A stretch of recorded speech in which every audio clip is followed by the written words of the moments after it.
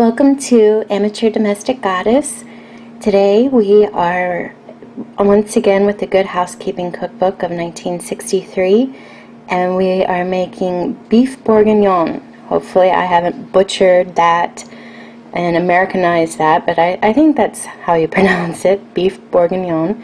This is from the dieters section. You need a pound of round steak, all-purpose flour,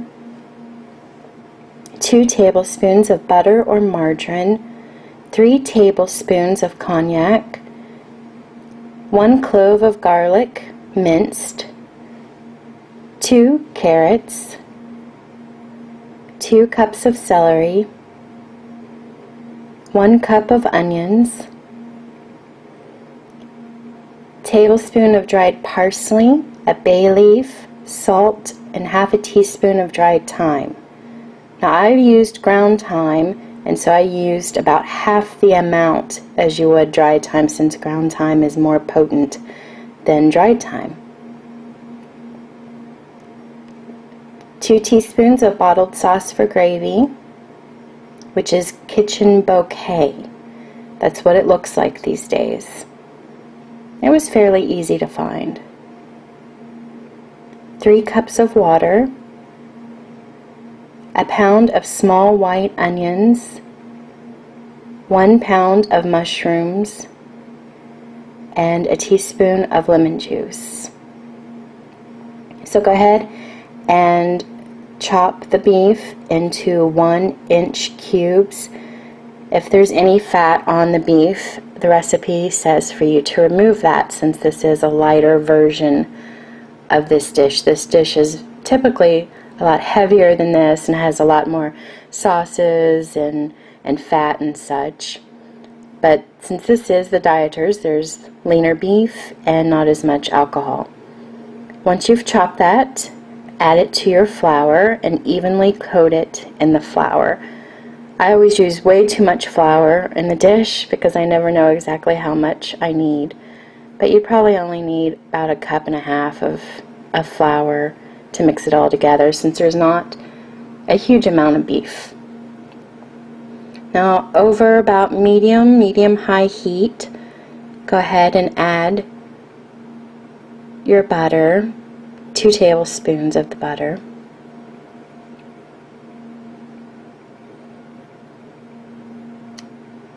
Or I think it was probably about 1 tablespoon, I'm sorry.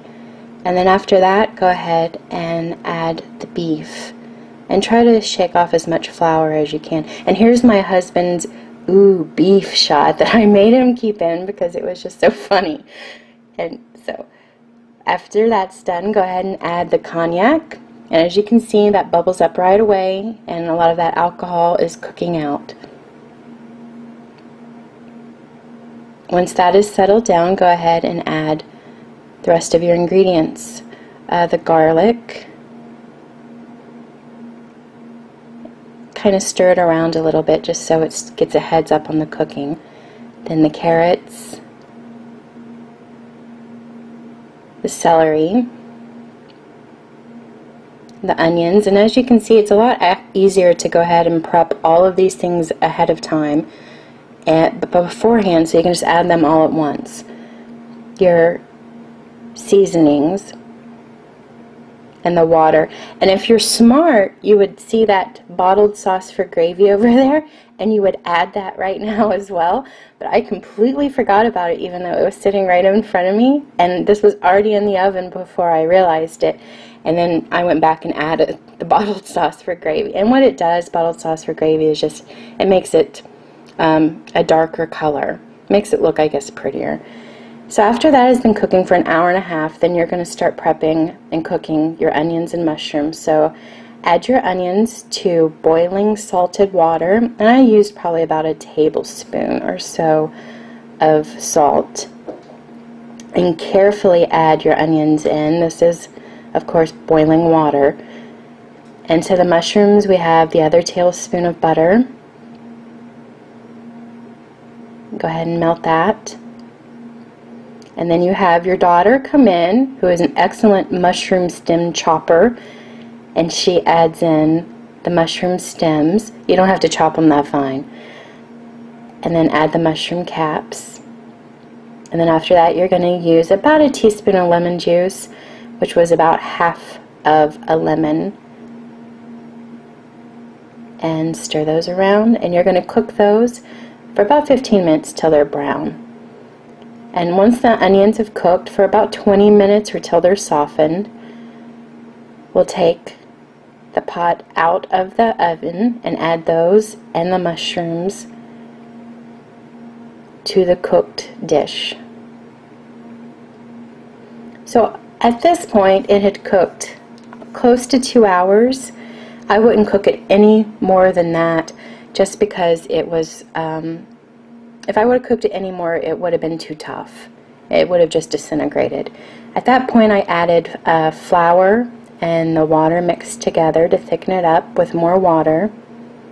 That was about 2 tablespoons of milk to 1/4 of a cup of flour. And at this point, you could simmer it a couple of minutes, go ahead and serve it, or you can stick it in the refrigerator once it's cooled down and serve it the next day, which is what I have done. Even though I didn't clean up those dishes on the other side, I promise this is the next day. I hope you guys enjoy this. It was very rich and very hearty. Enjoy!